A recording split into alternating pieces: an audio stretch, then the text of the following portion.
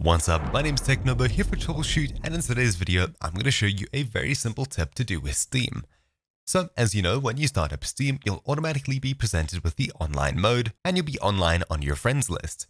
I of course am signed out here just to show you something that's required for this video. If you'd like to start up Steam, whether you're already logged in or you're logging in fresh, as offline mode, you'll need to make sure that Remember My Password is checked, as we don't want to see this screen over here. If you haven't signed into Steam once already, then signing into offline mode for the first time is going to be a little bit difficult. So as long as you have Remember My Password checked, simply sign into your Steam account if you haven't already. After signing into your Steam account, you'll notice that you're immediately online in your friends list over here.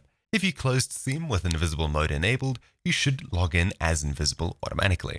But assuming we want full offline mode, but we don't show up on our friends list or anything like that, how do we do it? Well, to enable offline mode, simply click Steam in the top left and you'll see Go Offline.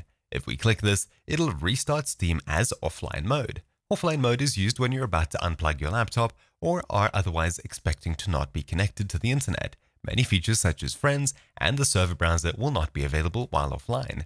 Only games that are fully up to date will be available. Simply clicking Restart in offline mode will restart Steam in offline mode automatically. If you'd like to play games with offline mode enabled, simply make sure that you launch up games at least once after installing them and making sure that they work properly. Then when entering offline mode, games should continue to work for up to, I think, 15 or 30 days. Not entirely sure, but eventually you will need to log into Steam again to prove that you still have ownership of those games. You won't be able to play in offline mode forever. But of course, you will need to make sure that Remember Password is checked. If you haven't clicked Remember Password or you're not entirely sure, head across to Steam followed by Settings. Then make sure you're on the Account tab and then make sure that this checkbox at the very bottom over here is unchecked. Don't save account credentials on this computer. After doing that, you should be able to restart Steam into offline mode by clicking Steam and Go Offline. But for a second, let's assume that Steam is completely closed, and the next time you start it up, it'll automatically put you on this page over here as we asked it to remember our password. We won't have the option to go offline. Say you don't appear online for even a millisecond in front of all of your friends or something like that. How exactly do we fix this? Well, assuming Steam is completely closed, we can go ahead and unplug our internet connection, start up Steam, and then tell it to start in offline mode when it presents us with an error saying would you like to connect to the internet, retry, or start in offline mode. But assuming you wouldn't like to unplug your internet completely just to start up Steam in offline mode, what exactly can we do? I did say assuming Steam is closed, so I'll go ahead and exit out of it completely. Now that Steam's completely closed, I'll simply locate a Steam shortcut. So after finding one or searching for it, I'll click Open Folder. And if you see the shortcut over here, simply right-click and open file location once again. Now we're inside of the Steam installation directory. Head into the config section, scroll down to the very bottom, and look for loginusers.vdf. I have multiple files over here as I've been working on a Steam account switcher, which I'll have linked down in the description below. Either way, opening this file with Notepad or another text editor, we'll see a list of all accounts that we've signed into this computer with. Simply scrolling down until you find your current account that you're connected to. Mine is Tyler the Creator over here.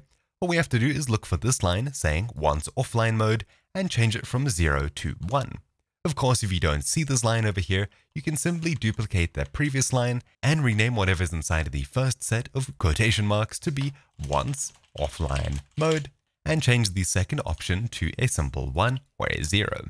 After doing that, we can simply save loginusers.vdf, and the next time we start Steam, we should be starting in offline mode, even though we didn't check that option or ask it to restart in offline mode. After doing that, we see this over here.